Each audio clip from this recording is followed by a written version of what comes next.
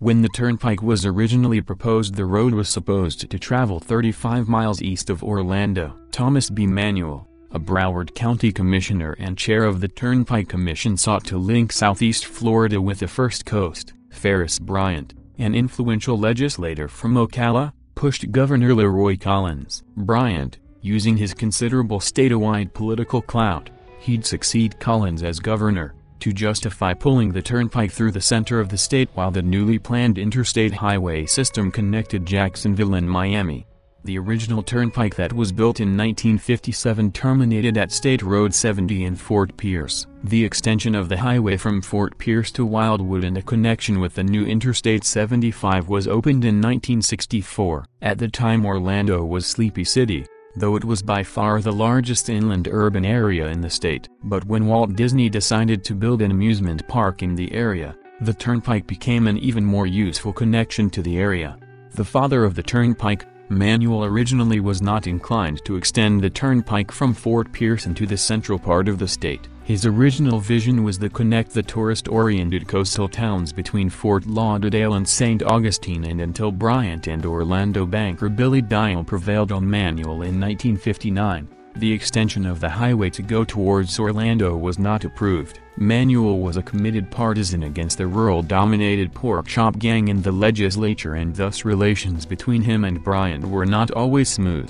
The space boom of the 1960s was not confined to the areas immediately around Titusville and Cocoa. Orlando, 35 miles west, felt the profound impact of boom. Martin Anderson, the owner of the Orlando Sentinel, advocated a strong transportation and road system for Central Florida. Previously, in 1958, Martin Marietta had opened a plant in Orlando on SR 528. Now the plant is on SR 482/Sand Lake Road. With the plant in Orlando and Cape Canaveral to the east, an efficient road that could transport rockets and other Martin Marietta products to the Cape was essential.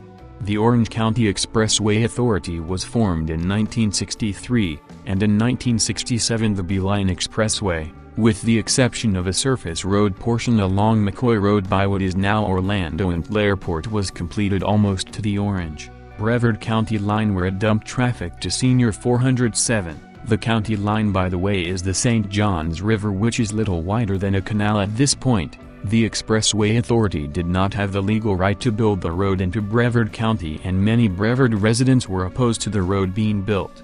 After many political machinations too lengthy to discuss here, the Florida Turnpike Authority took over the road and was able to secure the funding and political support to connect the existing Beeline, Senior 528 past the St. Johns River to the Bennett Causeway, which terminated at Cape Canaveral. A route that dipped further south was at one time considered, as was upgrading Senior 407 to serve as the eastern leg of the highway. The portion of the road adjoining Orlando and Airport was eventually turned into a freeway, and exits were also added west of the turnpike as the tourism industry and International Drive became prominent, and also at the Eastern Beltway, now the Central Florida Greenway. The latter exit opened in 1990 and gave the Beeline direct access to the University of Central Florida and downtown Orlando via Senior 417 and Senior 408.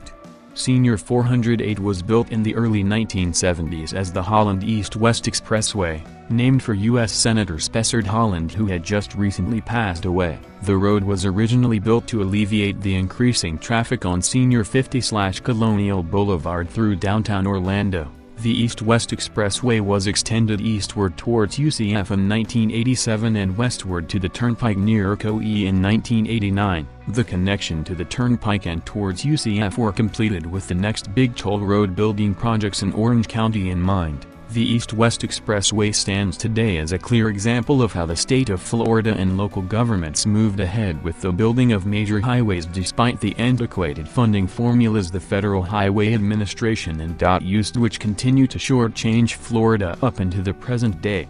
In 1988, the first portion of what is now the Central Florida Greenway was completed from the East-West Expressway northward into southern Seminole County. At the same time, the proposed Central Connector that would have run from Orlando International Airport right into downtown Orlando was killed. Ironically, this road was probably the most useful proposed road in Central Florida, but its building would have uprooted thousands of residents. Ultimately, the human cost was considered in the late 1980s and early 1990s in a way that it was not considered in the late 1950s and early 1960s, when Florida's interstate highways cut right through vibrant urban communities in Miami, Fort Lauderdale, Orlando, Pensacola, and Jacksonville.